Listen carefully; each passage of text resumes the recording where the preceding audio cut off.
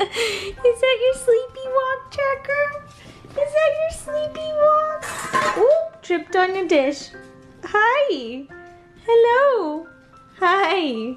Hi, Range. Oh, hi. Good afternoon, Earls fam. You guys, the pups are so sleepy. I feel bad. I just woke them up, but it's like almost 4 o'clock. Whew, I just got done with editing. Oh, this one took me a while. And some other work that I had to get done. I still have some more stuff I have to do, but that's okay. All is good and great in the world. My puppies are so funny. They're just so tired right now.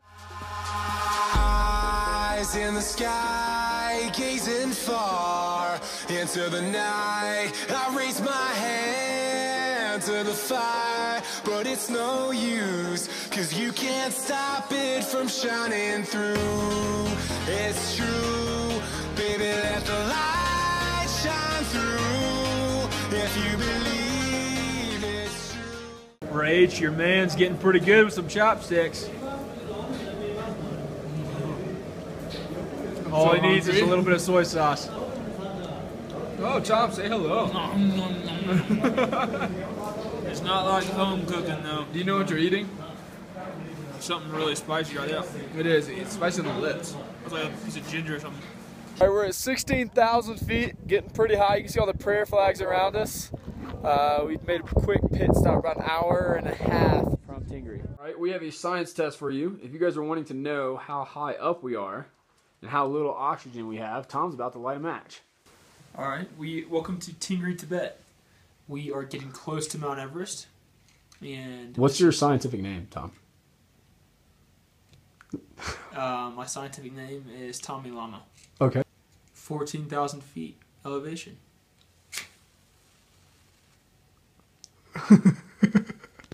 That's a fail. We won't send this to him. We won't see this one. We won't see this to anybody. Okay, we won't. All right, we'll do another take. And take 2. Little science experiment here in Tingeri, Tibet. The matches don't light very long. Yeah. I think that was human error.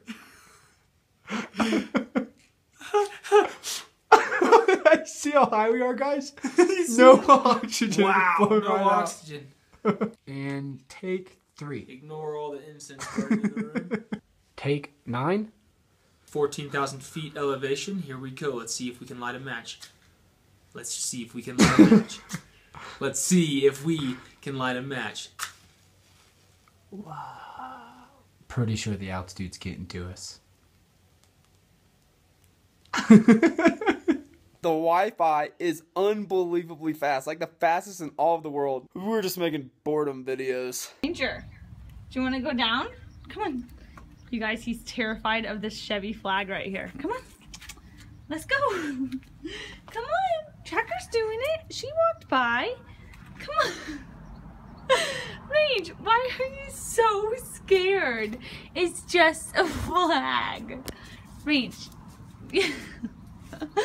Ranger, is it really that scary? Huh? Is it that scary? Come on. It's alright. Come on. Come on, bud. Come on. Look, it's just a flag. It's... Come on. Please. Range. Please. Come on. What are you... I don't want to pull your neck. Come on. Oh, you scared of the door now. Okay, come on. Come on, buddy. Oh, you did it. Oh, okay. You're running fast. You're running fast.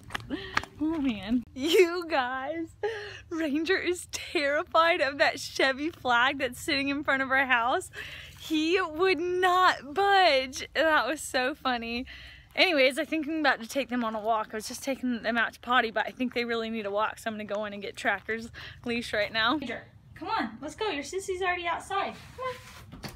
Let's go. It's a lot harder to do this when I got 2 of you. Come on, stop being a baby.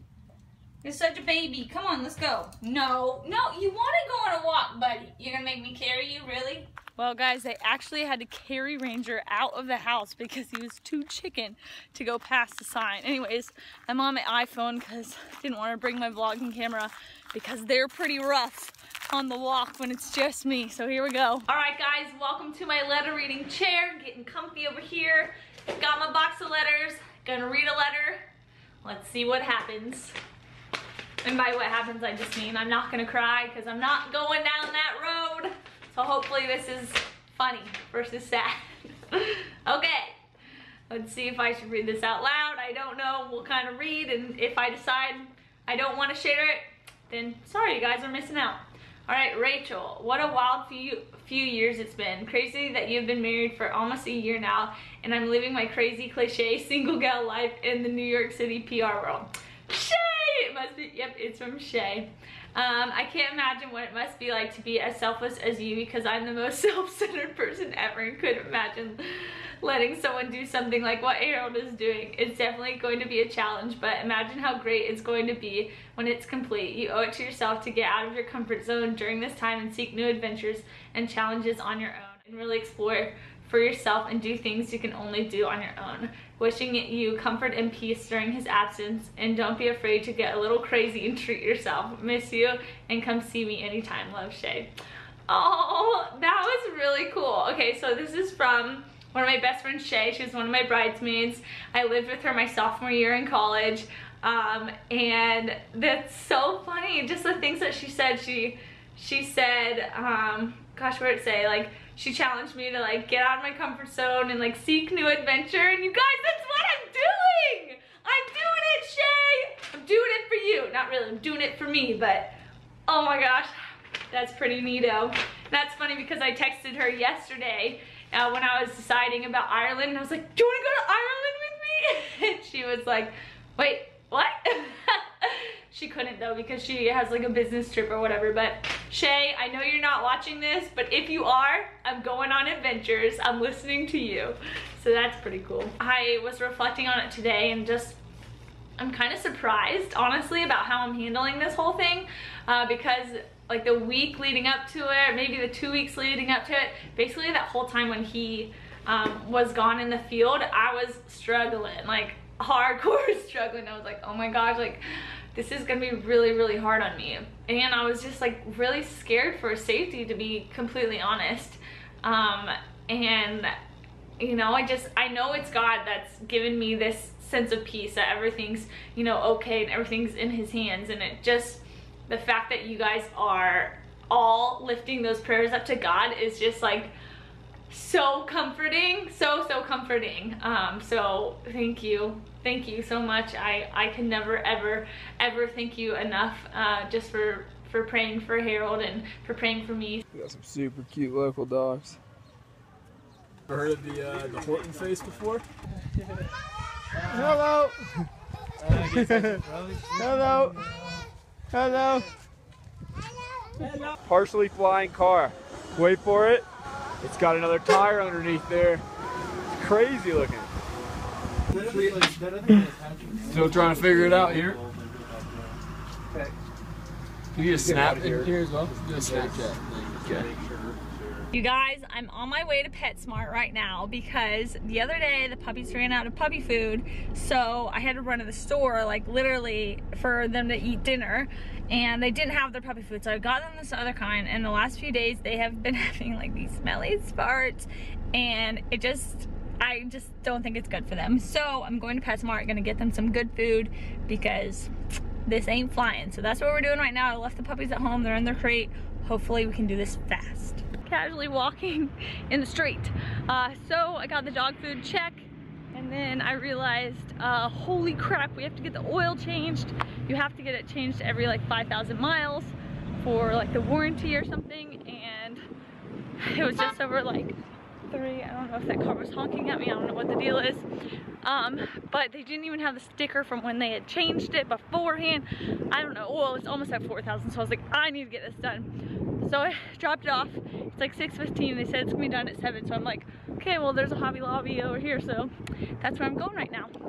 Hope the dogs are okay. I'm home, got the oil taken care of, and voila, a whole bag of salad in one bowl.